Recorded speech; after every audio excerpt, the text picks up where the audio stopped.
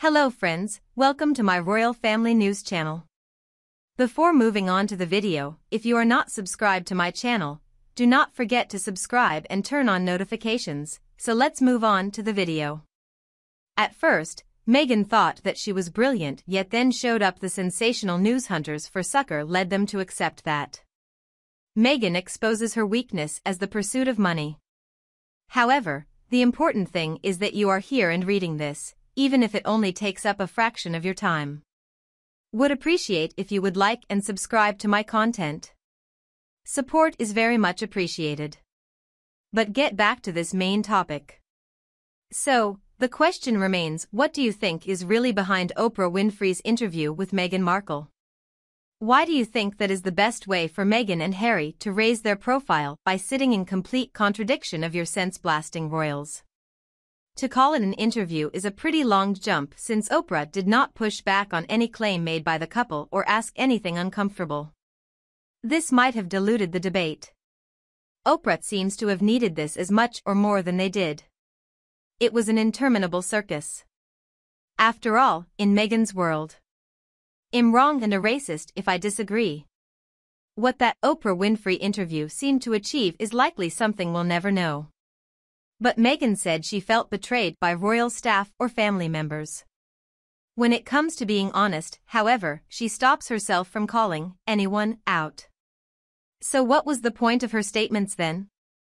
Such was the lie Meghan Markle told about her wedding day to Prince Harry that even the Archbishop of Canterbury felt compelled to respond with a public correction. While this fabrication caused no harm to the royal family, it merely underlined what was already common knowledge. I actually feel sorry for Meghan, who from my limited impression is a confused and troubled woman. It is a boot camp from straightening her curly afro hair to marking off Caucasian on the forms because she knew white was in charge. They were all there. However, several childhood photos of her show a very different side to Fern. She uses emotional regulation and victim mindset, twisting anything possible to be a truth. We are far brighter than her mything us. I doubt she will ever know the extent of her wrongdoing, perhaps someday. That frustration made me consider, does Meghan not have critically? Costing the British taxpayers, it was the priciest royal wedding of all time. This was not a gesture of thanks for her adopting British customs. Breaking protocol, she went so scandalous as to wear green on Commonwealth Day, reportedly irritating the Queen. Chloe at another time did not properly wear tights or cross her legs, and this could be accused of lack of respect for fathom norms. Jessica Mulroney/Instagram Mulroney. It seems the officials would have needed to step in pre-marriage, especially if Meghan truly did feel untouchable. She showed her willingness to thumb his nose at tradition, flouting the royal dress code by eschewing tights and avoided crossing her legs as she posed. Responsibility for this deviation from protocol was entirely placed upon Meghan, and the claim made that Prince Harry did not know how to properly navigate her. Although they had help understanding the rules, Meghan seemed determined to break them, much to the chagrin of the firm. Harry was notoriously passive in helping guide his wife through the royal protocols. He overlooked an excellent chance to defend her, especially in light of what his own mother, Princess Diana, had gone through. Now, the absence of proactive participation on Harry's part would indicate a degree of self-absorption had permitted Meghan to overreach within the royal household. Victoria recounted how Catherine and her daughter attended some wedding fittings, where they witnessed Meghan laying down the law. Meghan had a tantrum about one crown and the Queen stepped in. Wearing white or off-white has now also become a wedding tradition in contemporary times, so the symbolism of white is less important. Given that white attire symbolizes new beginnings or rebirth, a concept quite fitting for the renewal of life in marriage, one has to question why people are chomping at the bit over what shade Meghan's dress will be, when everyone from Catherine all the way down Beatrice and Eugenie have worn versions of frosted garb on their big days without issue. In saying nothing about naming these two individuals, the royal family has shown admirable restraint, which appears rather redundant given that Harry and Meghan are about to end in their own slow-motion self-immolation. Maybe the problem is somewhere with Harry, who got 2 previous marriage proposals declined. There must be well-founded explanations for it. It could have been the demands of royal life, maybe it was Harry himself when he met Meghan Markle. A friend claimed Prince William advised Harry to slow down and spend more time getting accustomed with Meghan before going further, but he did not take the advice. This is making the matter a tad weird and probable lie by Harry. Apparently, he proposed to Meghan over a chicken dinner even though she was vegan, of course. Of course, the wedding event also brings another side of Meghan whom have gained introduction towards. A divorced woman who wears white on her second wedding in a church, and then follows it with an overtly American style, inappropriately large by British standards, extravaganza clearly has no respect for the people of this nation, especially when their wedding was grander than Prince William's. Even more strangely, they bring out the occasional Hollywood guests we never see. Attendees probably weren't there for the pals, as much as they were one of 50 people at a wedding to royalty.